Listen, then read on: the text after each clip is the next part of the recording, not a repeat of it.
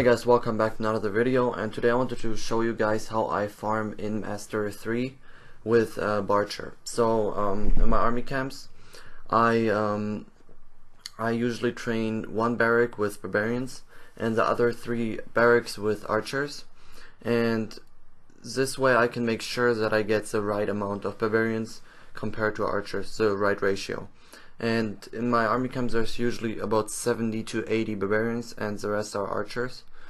And you want more archers just because they can shoot over the walls, and when it comes close to 50% they can shoot over the wall against barbarians which can't shoot over those walls.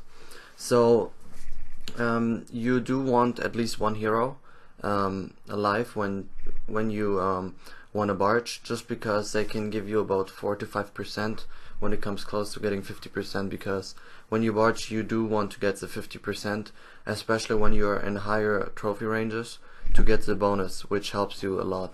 So for this first raid, as you guys can see, when you barge you do want to attack bases that have the collectors and pumps full, and you can't attack storages just because your archers won't get into the base.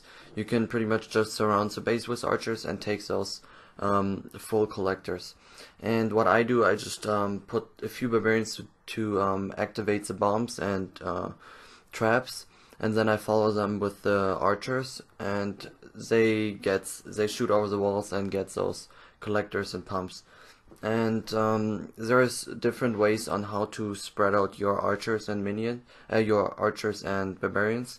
And sometimes I just put down a line of archers, and sometimes I just put down a few. It depends on the base on how you put them.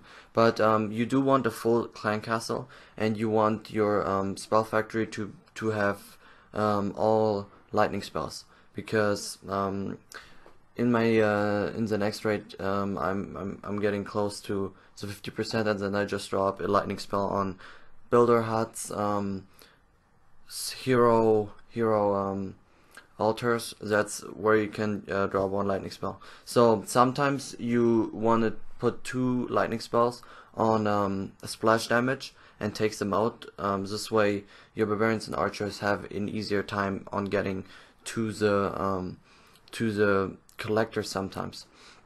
And for this race, as you guys can see, there's a lot of gold and elixir inside the mines and pumps again.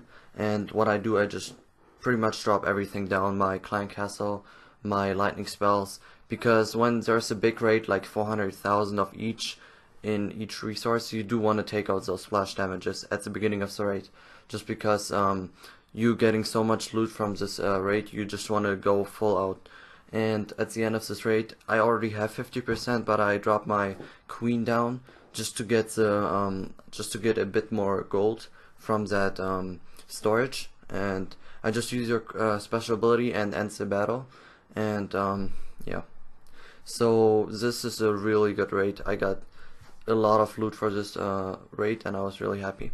So for this last raid, it's not really a good raid in loot, but I just wanted to throw it in here to show you guys how I spread out my archers. So this is a way which I really like to drop down my archers. I just put 2 lines on each side and just go from bottom to top, and this way I can usually get 50% and get most of the collectors and pumps. And after this update, I usually don't really care about the heroes, and I don't really take them out before I start my raid. Sometimes I do, but you don't really need to do it because the heroes stay in a small area and they don't really affect your archers. So for this raid, I dropped on my lightning spell on builder hut just to get like 1 or 2%, and then I just dropped on my queen on the bottom left side to get me to 50%. And this raid wasn't really that good, but I just wanted to throw it in here. Okay, so I hope you guys enjoyed this video. Please leave a like and subscribe, and I'll see you guys in the next video.